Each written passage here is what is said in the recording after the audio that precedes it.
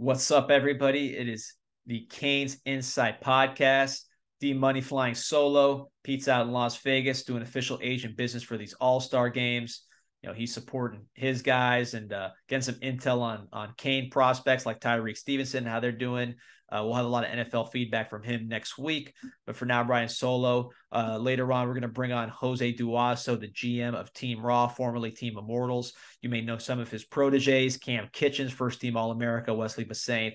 He's got a whole new crop. A lot of them visited Miami this past weekend after playing in a tournament. Multiple 5 stars, 4 stars. He's going to talk about them. These are names you want to know. See who's going to be the next Cam Kitchens to come out of Duasso's program. Got a shout out to Brett from Caneswear. Got my Caneswear shirt, Caneswear flag in the back.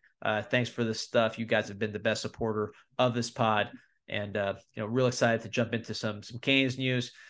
Obviously, it's late January.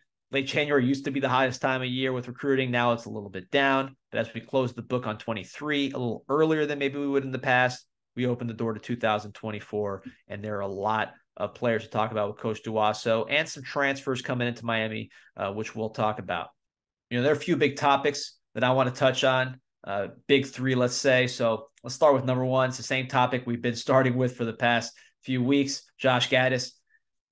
I've been saying it consistently. Josh Gattis will not be the offensive coordinator of Miami next year. I would be beyond stunned. It'd be like the Indians when they saw Columbus and the ships coming in. They couldn't even see him because it's beyond their comprehension. That's how I would feel if Gattis was on the sideline next year. I just do not see any possible way that's going to happen. I thought he'd be gone by now. My understanding is there's certain things going on.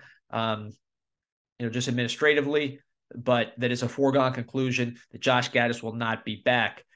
If you need any more confirmation of that, Luke Moga, a quarterback out of Arizona who was visiting Miami, spoke to Coach Cristobal, and Cristobal told him he should have a new offensive coordinator next week. So, take his word for it. He told CaneSport that in an interview. And again, this goes along with a multitude of information suggesting that this guy is not going to be back next year. One interesting thing that I've heard consistently from folks around the program is with respect to the next offensive coordinator, just Cristobal in general, I could see more of a quarterback run element in this offense. I don't think it's going to be like an option offense necessarily. It's not like we're going to just be turning it to Rich Rodriguez, but whoever comes in, I think you're going to see more athleticism from the quarterback position. I think Cristobal, if he had his pick, based on things I've heard, he would like a quarterback that not only is mobile, like a Tyler Van Dyke, but someone who can actually run for yards, like a Jakari, or like some of his recent offers at the quarterback position for the class of 2024. On that note, Miami had a quarterback on campus this week, Luke Moga out of Arizona, I just mentioned. This guy runs a 10,900 meter, extremely fast, 3-star prospect, but blowing up with offers. Talk about Oregon, Arizona State, Oklahoma State, and of course, Miami. Cristobal's not on campus. Obviously, the offensive coordinator, who will be his offensive coordinator, was not on campus. So it's a sort of a preliminary visit, hopefully, just something to get the interest going. But he enjoyed it, and he's someone Miami likes a lot. Again, 10,900, about a 4.5 40. You see that in his highlights. He does have a live arm, about 6'2.5", not the biggest guy in the world, but not Tate Martell or anything like that in terms of size. Interesting offer. This is a guy who did not play football until 9th grade. He was more a soccer player and is really emerging. And I think it's a window into what Cristobal wants in a quarterback, separate from any coordinator. You look at Emory Williams last year, that was really a Ponce guy. And I think the fact that there's no offensive guys in the mix right now, you see a Luke Moga, that's a Cristobal offer. So you're seeing a little bit of what Cristobal envisions. He's not an offensive guru that has his own quarterback philosophy necessarily, but he knows what he likes. And I think you're seeing a little bit of that with Moga, that he likes an athletic guy. And I heard that specifically, particularly when Jakari Brown was coming up, that Cristobal wants a guy like that. You saw a little bit with that with Anthony Brown, Oregon, but you're seeing that with Moga. So Moga is somebody who could be Miami's quarterback of the future. These guys there's only so many quarterback spots in the country. A lot of them are filled up. So when a guy like that comes on campus and gets the full court press from Cristobal, you pay attention to those sort of things. Now, one thing you're hearing a lot of is another 3-star at Emory Williams last year. We need a big-time quarterback. And, here's what I'll say about the quarterback position. This is my philosophy. It was my philosophy last year.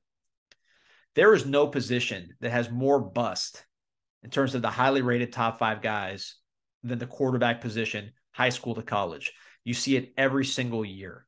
You look at the playoffs, 14 quarterbacks, 10 of them were 3-star nobodies. 3 of them were 4-star quarterbacks, but not, top 5 guys. And then you have Trevor Lawrence, who was, number 1 player overall in the country. So it's a hard position to peg. When you see $13 million for a guy like Jaden Rashada, makes you wonder. It's almost like high school pitchers in the MLB draft. I've compared it to that because some of them will be good. A lot of them will flame out. My opinion, if you're Alabama, you're Georgia, Ohio State, you're taking 5-star everything. So that's not even a question. But if you're a team like Miami that has a limited pool, a good pool of NIL, but a limited pool of NIL, it's not infinite money, even though it's very good. You need to pick your spots.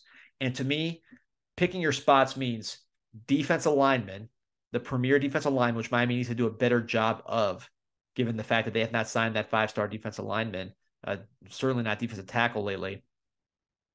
And secondary players, those guys tend to pan out when they're highly rated. Miami's missed on the Patrick Petersons, the Patrick Surtains, and you've seen what happened. Hopefully Cormani McClain doesn't fall into that category down the road.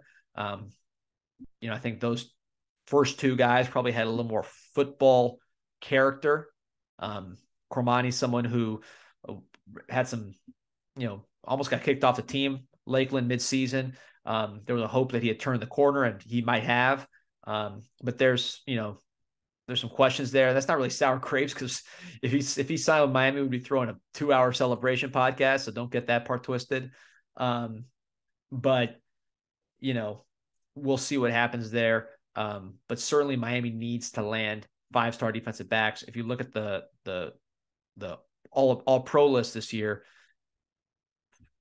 Patrick Surtain Jr., Derwin James, Minka Fitzpatrick, these are 5-star players that became all pros. Defensive tackle, defensive line. You're talking about Nick Bosa at end, Chris Jones at tackle, Dexter Lawrence at tackle, Myles Garrett at end.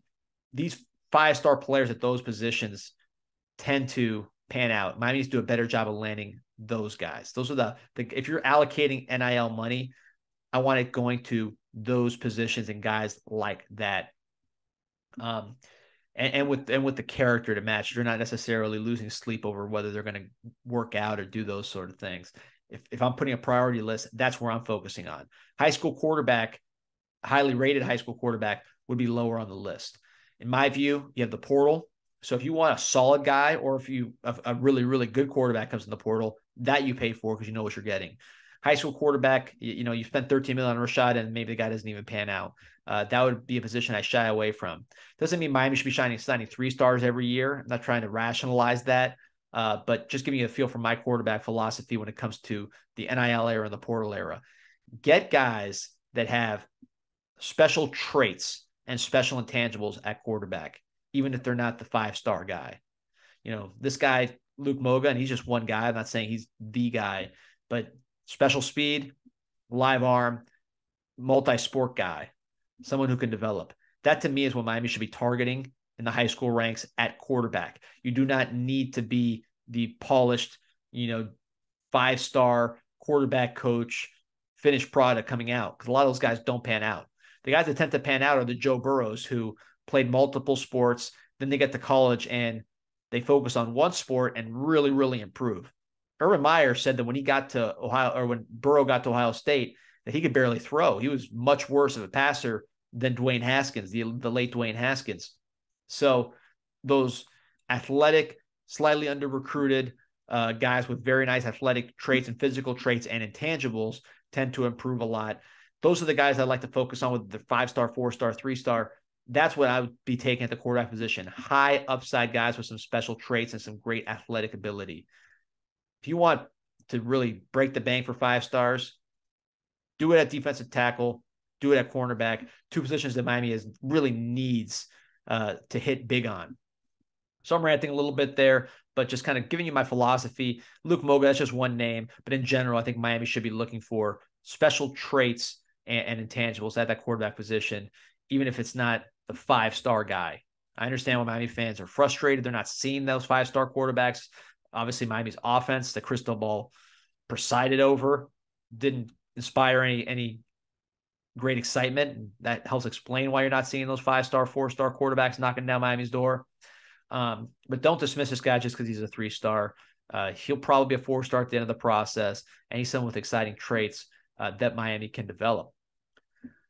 All right, another big development this past week. Terry Roberts out of Iowa will be transferring to Miami. He's a slot corner, played outside corner for Iowa. Iowa was arguably the best defense in the nation last year. Roberts started the first 3 games, ultimately got hurt, nicked up, didn't really play the rest of the year, but should be good to go at Miami. Starting on that defense, again, the best defense probably in the country, is an accomplishment in itself. But what I like about Roberts is, again, the intangible qualities. Is he going to be what you wanted Cormani McClain to be? No, he doesn't have that kind of talent.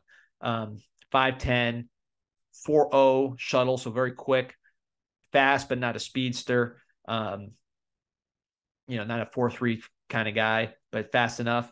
But he's somebody who the intangibles he brings from Iowa's programs full of guys like this, but this guy was a leader on Iowa's program. He was on the leadership council. He was considered one of the top special teams players that Kirk Ferentz has seen in 20 years, according to him.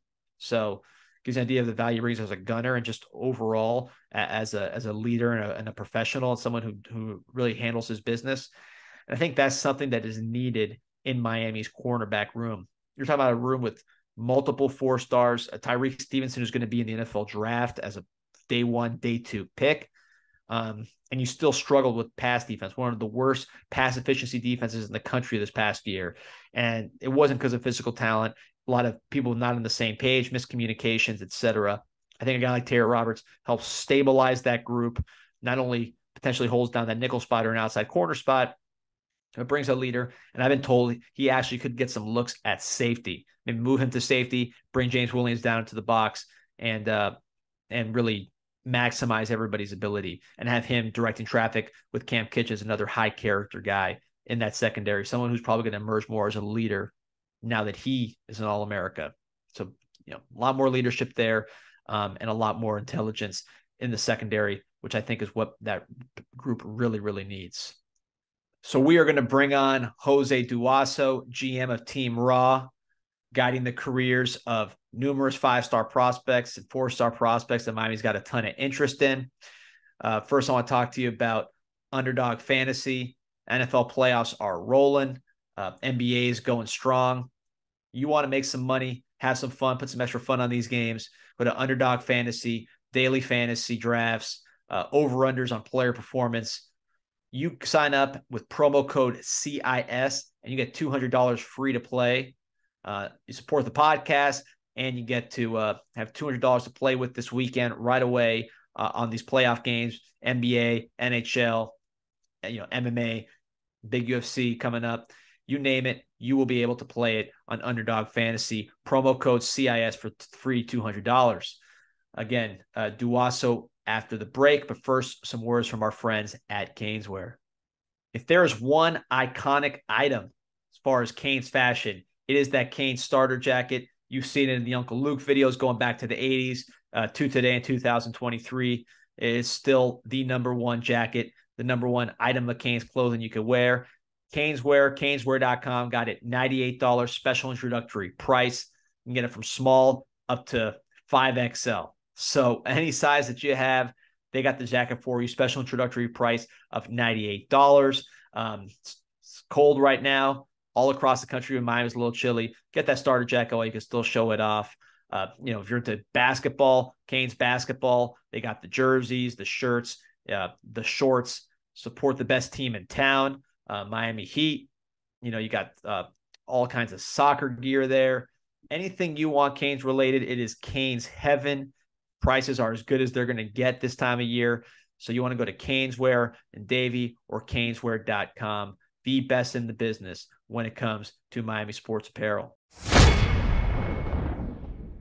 All right, we are here with Pat Riley in a hoodie, the South Florida legend, somebody who, you are the franchise because you leave a team and you go to a new team and that team's the team. So we're talking about Team Raw general manager Jose Duasso, coming to you live from Tales of the Crypt or wherever you're at, man. Can barely see you. But I'm in how you doing, man? an alumni social for a good friend of mine that just got named head coach at Westminster Christian. There you go. All right, man. So listen, big tournament this past week. Tell me how. Shit, fuck. Put that. Big tournament last week.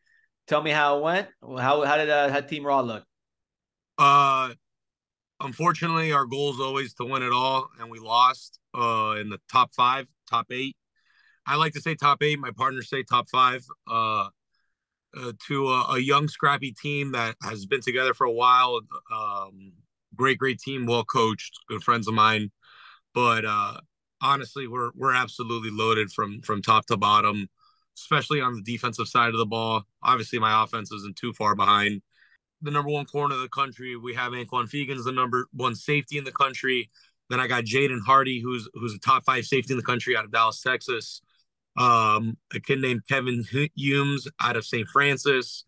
I got just from top to bottom young studs out of Miami Central and Saku Smith, Javari Flowers, Kasani Giles out of IMG. Just absolutely loaded. CJ Mitchell out of the Polk County area. And then we kind of have a Band-Aid and freshly committed. I'm not committed, I'm sorry, offered Loane McCoy out of Miami Central. He's the definition of Dade County dog. He's an absolute must-get by the University of Miami. They should not let that kid slip away. He has his ceiling's just unbelievable. I could rant all day about the kid. I'm just in shock at some of the stuff he's able to do. When he jumps, he floats. He breaks in and out of breaks really well. Just the kid's a dog.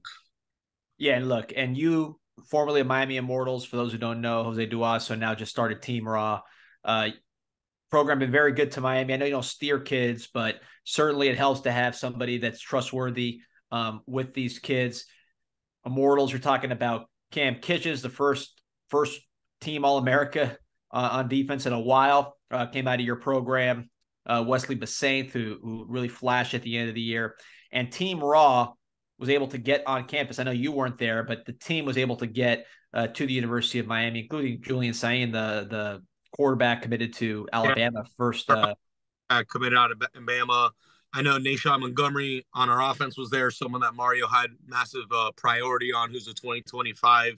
And like my friends like to text me, dude, this guy's built like an avatar at receiver. And funny story, he's actually from Rhode Island, and he's coming down here and dominating South Florida, which is really nice to see that he is a legitimate prospect, because if you could run with the dogs down here, you're certified. Mazio Bennett was another big priority from what my staff said by coaches, receiver out of South Carolina. Funny about him, his dad is a massive Canes fan, so hopefully that plays into the favor for the school. But we have a hidden gem in Daryl Harper out of Miami Columbus. He's a little guy, but his nickname's Big Man for a reason, because he plays like a big man. Big man's just the absolute truth. He'll be a steal for a college out there. But Miami really focused on Nashawn and Mazio on the offensive side of the ball. And with obviously Ellis Robinson was a number 1 priority. Yeah, Mazio Bennett, also a former teammate of Jaleel Skinner in South Carolina, as I understand. Yeah, him and Jaleel have a relationship. So Ellis Robinson go there, number 1 corner in the country, somebody that Miami is recruiting. Says he's going to commit soon. I imagine Miami will keep recruiting him no matter where he commits. You had Desmond Ricks last year on the Immortals. You coached him, been around Cormani McClain, been around a lot of top guys. How would you say Ellis Robinson stacks up as far as being a 5-star corner? What are some of his strengths and weaknesses at that 5-star level? D-Money, I know you love multi-sport athletes. There's nothing that gets your blood going than watching a guy dominate in another sport. When we hang up on this Zoom, I will be sending you a video on Ellis with a torn meniscus playing pickup basketball and hitting a windmill in one of his IMG teammates' face on the basketball court. So I know what that usually means when it comes to you is you're sold on a prospect when you see stuff like that. Freakish athletic tendencies, makeup speed. He likes to bait some quarterbacks and he just makes up the speed to break on the ball and so many pass deflections this week. I don't think I've ever seen. I would like to see interceptions, but the amount of pass deflections he had was incredible. Physical, just checks every single box of what you want to see in a 5-star. Now, Lawayne McCoy, you mentioned Miami Central, recently offered by the Miami Hurricanes. From what I've seen him, I thought he looked good at receiver. I really liked him at cornerback, to be honest with you, with his length. I thought that just from what I've seen, I haven't seen him at a ton, but from what I've seen him, that to me looked like a very interesting position for him. How do you see him? And, what are your impressions of him as far as being a Miami prospect? Look, I'll take him on either side of the ball. I believe his ceiling's at the wide receiver position. I think he can make it actually on both sides. He's that disgusting. But at receiver, his routes, how he could break in and out of his breaks and speed, change his speed and direction is incredible. And the biggest thing is he floats. Like as he keeps going up, if a guy's going down, he's staying there. Traits that I would actually compare to Carmani McLean, who was the number one corner of the country. Wayne has very, very similar athletic characteristics as the former number one corner in the country. I'll put him up against probably anyone in this city and county when it comes pound for pound pure athletic ability. Probably outside of Jeremiah Smith, who's the best prospect I've ever seen in my life, especially in South Florida. Most put together receiver that's come out of here at least in the last 10 years. But Wayne, just man, he leaves me speechless with some of the stuff he does. So and such a good kid too. The coaches at Central are doing a great job coaching their kids in the sense of respect factor and just getting shit done, waiting your turn, rotating. And 7-on-7 is tough when you have a roster full of all-stars. My roster is compiled of 3, 4, and 5 stars that all have Division I offers. And they have to rotate and realize like this is kind of like a college atmosphere. You're on a team with everybody just as talented as you. And from Central to all my kids, this is probably the easiest group I've probably ever had to deal with when it comes to egos. So it's a breath of fresh air. Well, look, I know, I'm a big intangibles guy. And I remember when Cameron Kitchens was coming out, you were very clear to me, and you said it on this podcast, that this guy's a different kind of caliber as far as personal, the way he cares, the intelligence, just the whole package. He wears his hard hat and shows up to work every day at 5 a.m. and he's the last one to leave the job site. And so you see the results, obviously first team All-American as a sophomore. So anybody that you identified on your team or around, not other teams, but just someone you've identified that you say, wow, this guy's a little different in terms of the way he approaches the game? Ellis. Yeah. On my IMG robots. You go there, IMG, St. Francis, any of these schools that these kids are living at, working out every day like a college program. Those are the ones you are turning heads now because if you're investing into a kid's future like that, he already knows the process. And on top of already knowing the process, him and Dez are the two most freakishly athletic kids I've ever had, and they know what the process is in waking up for work at 5 a.m. every day and being the last one to check out being at IMG. Yeah, you mentioned Desmond Ricks. I won't ask you to comment, but I will point out that you did say from the beginning that Miami should be going harder after Desmond Ricks as compared to Cormani McLean. We'll see how history plays out with that. But I tend to agree with you just from a character perspective. You want to go after guys that are self-starters and, you don't have to lose sleep over them, what they're doing. And again, Cam Kitchens, that example, you said it from the beginning. Wesley Basaint, another one. Those are the guys that tend to succeed. There's a lot of talented athletes out there, but those are the guys that really stand out. So we'll be watching Ellis Robinson. And, want to talk to you about the Adidas deal because that was a huge deal for you guys. I know Miami fans appreciate, your programs, both because of the talent that comes out, some of the talent that's been to Miami, and the fact that, you're not going to steer anybody anyway, but you're not going to steer kids away from Miami, certainly. And, they'll be on campus. So tell me about the deal with Adidas and what it means for your program. Nah, it's absolutely huge to be a first year program and to land a deal like Adidas to support our program. Just stamps us in the 7-on-7 industry as we're a force to be reckoned with, especially being a first year program, and to grab such a deal like that is extremely unheard of. So Adidas has been a little quiet in the space with adding on teams, so this is kind of some big news in our space. Just really happy for the opportunity, and hopefully continue keeping the brand happy and bringing on other big sponsors to ride this 7-on-7 AAU like wave that overtime's helping. Battle is a big uh piece into where we're at in the space. Overtime grabbed the torch and they're running with it. What's awesome is both of those tournaments are working with each other, but Overtime raised over $100 million for Overtime Elite in basketball and OT7 in football. So there's a commitment to a company, at least for a few years, to help promote our athletes on a social media perspective. And it with today's name, image, and likeliness, hopefully teams could take advantage of help branding their players like what we're doing. I've been really fortunate to have Joel Shapiro on, who helps with CanesInsight's Instagram stuff, Jay Money, the GOAT, and Andrew Farelli, who a lot of Canes fans know from Twitter. He came over from the Express, saw my vision, what we're trying to do in the community, brand building, all that stuff to help these kids just when they get to the next level could create something organic for them than what these NIL deals are nowadays. Yeah, yeah. Joel's the man. Glad to have him, and glad to see what some of the stuff he's doing with Team Raw. So, last thing, players. I always like to ask about your players. At the same time, you have an objective opinion of some of the guys you played. You mentioned Jeremiah Smith, probably the best receiver you've seen. I agree. I think he's better than Ennis, Judy, Ridley, and those guys are great. And like I'm talking about Jeremiah Smith could have graduated his sophomore year of high school, stepped onto a college campus, and probably played at probably 95% of the schools out there. Yeah, AJ Green, definitely some similarities there with the acceleration at the height. I wanted to ask you about Trader though, the other receiver at Chaminade. He must get for Miami, just absolute stud. I'll give you one because I know this will put a smile on your face. Belen Jesuit has a nice hidden gem in Bryce Fitzgerald. I want to say his name. He actually intercepted Julian Sane. The only points that the Immortals were able to really get off us was that interception, and Bryce made a hell of a freaking play, baited Sane, and you saw the burst in athleticism that you want to see in a defensive back. The Trillion Boys had a couple guys that I don't know their names that impressed me.